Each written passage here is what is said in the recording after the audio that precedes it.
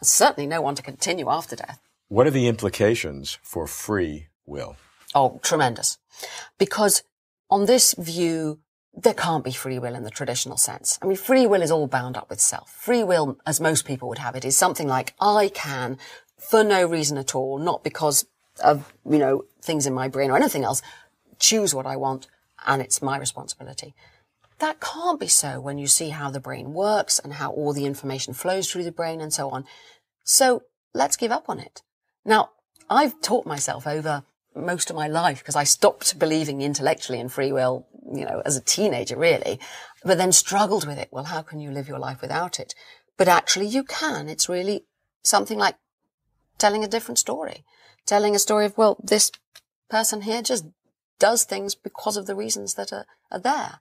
And trusting that actually human nature is not bad, particularly human nature brought up in a civilized way, educated, inquiring, taught by others to be kind and encouraged to play your part in society. It's all right. You can let go of free will. But in terms of how I feel phenomenologically, I think I have free will. I know, and I don't anymore. It goes away. It goes away when you really battle with it. It goes away. It's gone away now. I don't get it anymore. I still do get a strong sense of self. That's not gone away. I still get the sense of somebody in here. Intellectually, I think it's an illusion. Psychologically, emotionally, I still feel that I exist. But free will, I don't get caught by. What is the core physiological analysis to get rid of free will? That there are multiple things happening all the time. Most of them are not what we would ordinarily call conscious.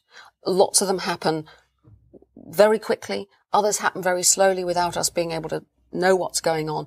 These are as much part of us as the tinsy little scrap that we hang on to as being my ideas, my decisions, it's all of these things working together in some incredible parallel pathways simultaneously that engender the action or the thoughts or the behavior. Yeah, exactly. And that's how we see it when we look in a brain and understand what's happening. So I'd rather live my life accepting that as the truth to be the basis of my life.